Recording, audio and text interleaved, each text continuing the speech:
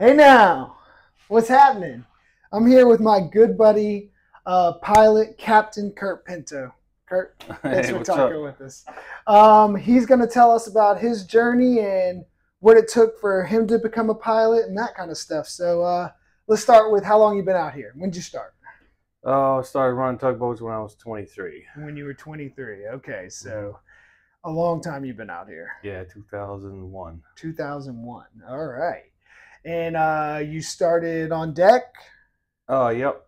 We actually, when I first started, we was on deck, and then somebody wanted me to run tractors. So I went out to Pearl Harbor and ran tractors hardcore for like 2 months.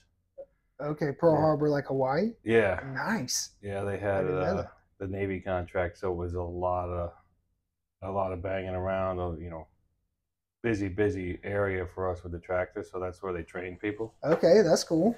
Yeah, so I just went on there and I lived on the tugs out there and spent Thanksgiving with a family from Hawaii, Samoan. That's pretty cool. Yeah, we cooked turkey on the beach and All right. learned that you're not supposed to swim at night with sharks. No, yeah, I get I that. didn't know any better. So you went out there, like Oh yeah, but somebody oh stopped yeah, you, I guess. flippers paddling around. No, they just told me the next day that. Oh, you probably shouldn't do Yeah, yeah. that. Well, lucky I didn't die. Yeah. All right, that's So, cool. but yeah, it was cool. They Now, wove the baskets out of the leaves and stuff and made Thanksgiving stuff. all It right, was cool. Yeah. yeah, experience Thanksgiving in Hawaii. That's cool. Yeah, yeah. When all right, so did you go to college for this? How did Yeah, I went to Maritime. I was upstate New York. There was no work unless your family owned a business up there. right? So there was basically nothing for us. It's mostly outside money. Okay, All my friends traveled. Most of the guys travel to work. okay, cool. Trains, power line crews, Right. tugs, stuff like that. So when you got out of college, that's when you went to work for that company out in Hawaii, or is Yeah, I that was went out that on a pretty tanker, a manual tanker. okay? And Turning valves on that for a few months, and then they didn't have any work for me. I got home with a bunch of money and nothing to do, and that wasn't a good combination for me. no, I get So I called them back. that. I said, I got to go back to work, before I get in trouble. Right. But they didn't have any work, and the tugboat company did. Okay. So I ran out there and started running tractors pretty quickly, and then I did that for a few years. Then I left and went to the Hudson River, and then I started running the canal and the Hudson River out to Connecticut, Okay. stone, scrap, single And screw that stuff, hauser okay, yeah, that's towing. what I was about to say. So that was towing in anything moving up the Hudson River and that kind of stuff. Yeah, stone, item four, stuff like that. And we Okay. swapped a lot of barges. And then you went down to Florida for a stint too, right? What was that? Oh, that was before. That's where I ran the tractors. Oh, okay. We took tugs into Fort Lauderdale when they first went in there. Okay, cool. So when did you come to McAllister? It was 2006, I think. Okay. So I spent a couple years Florida, a couple years running the single screw boats. But you were And already in then the yeah, wheelhouse by the time you got here, though. yeah, yeah. Okay. And then you started here doing what? I started here. I came here to run tractors because they needed somebody else to run tractors before I jumped onto the outside towboats. Right. But that's what they hired me for. Okay, yeah. So back then, tractors, like, it's not as common as it was now. This was just the beginning of the tractor tug era. Yeah, Would you say? yeah. I had a lot of experience on them, so doing all kinds of crazy stuff, backward stuff. Because a lot of the Right. ports, The fun stuff. yeah, a lot of the ports, they just do what they hear tractors can do. Right. So you'll be doing 7 knots and they'll make you turn around backwards under the flare and take your line in. Right. Not fun. Yeah, I know now it's extremely dangerous. But at the time, I'm like, okay. I could do this. I knew when I was at 7.5 knots and I took the tug and turned it one day and, black smoke's pouring out of it. I had everything I could do to get it around, and I got it around. I had to keep it from running away. And on the old cruise ship, there's like an old steam cruise ship that people were up there cheering, like, raw. I was like, I knew that wasn't good. People shouldn't be cheering like that, That Right? means you No. just did something that probably wasn't, Shouldn't have done. safe. I don't know if I would try that. Not at 7 knots, maybe at 5 No, knots. I could still do it, but yeah, I don't think that should be common practice. Right, no. Okay, so when did you know you wanted to be a pilot, and what did it take to become a pilot? Everybody, I mean, coming up in the industry all thinks, hey, pilot, that's cool, you want to Right. be a pilot. And, when you're younger, especially us, we were told we'd never be a pilot unless you knew somebody. Right. I worked with a lot of other pilots, state pilots, sea pilots, all kinds of pilots running the tugs. And then I came here just to work, find something closer to where I grew up in upstate New York. So this isn't far. And then I saw the docking pilot stuff, and there was an avenue for people like us that run tugs, and I'm like, that's great. And I worked with these guys like Sundergaard, Bob Moore, Artie, all these other, Mike Schnapp, Bobby Ellis, all these guys, and it was like night and day. I'm like, wow, I worked with these pilots, and I'm like, these guys are great. Right. Not to build anything else, but it's just different when you've been here. Right. No, I get it. To work with guys. And I'm always careful to talk about that because you don't want to insult other people. But it's the truth. Right. And they're fantastic, and I was like, wow, this is so different. Those guys are so smooth with it too. And I saw an avenue, and I said, wow, so I just went after it. Okay. And I said, well, if I don't get it, they turn me down. At least I know I tried. If I don't try, I'm just going to kick myself because I know I want it. Right. Well, that's cool. Yeah. I want to do the next level. So, I know you have to draw these charts from memory.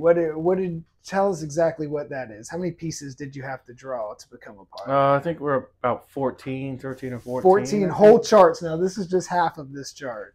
So, yeah, it would be zoomed in more. So it would be like Upper Bay would be to here, here. Okay. Here. And what part did you have to draw from memory?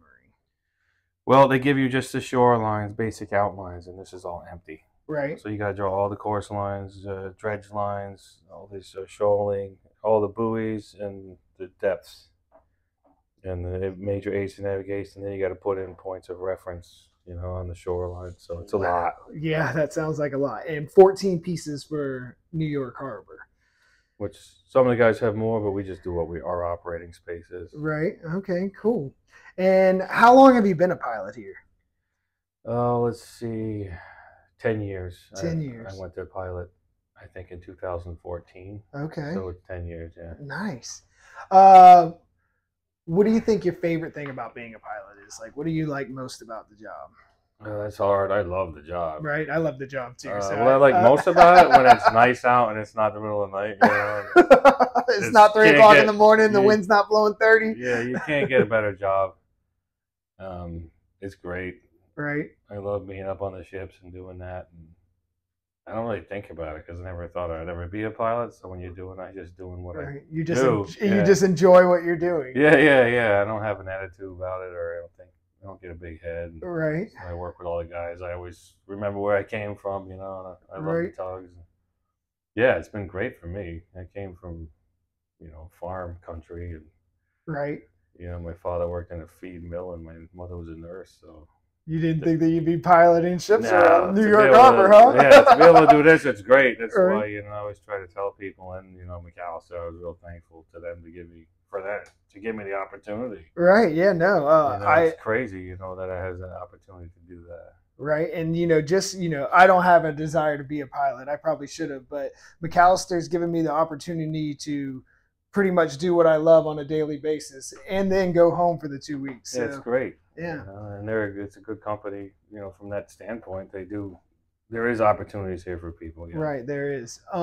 What would you tell anybody that's aspiring to be a pilot? Any one word of advice or any little bit of advice? Start running tugs. There's all different kinds of pilotage, but it's the best training you're going to get. Right? Is this hands-on running the tugs? Yeah, especially when you do barges. Around, it's a natural progression. Right. Really is. If you haven't done it, or somebody who hasn't done it and they're a pilot, they'll tell you it doesn't matter. But that's with everything, Right.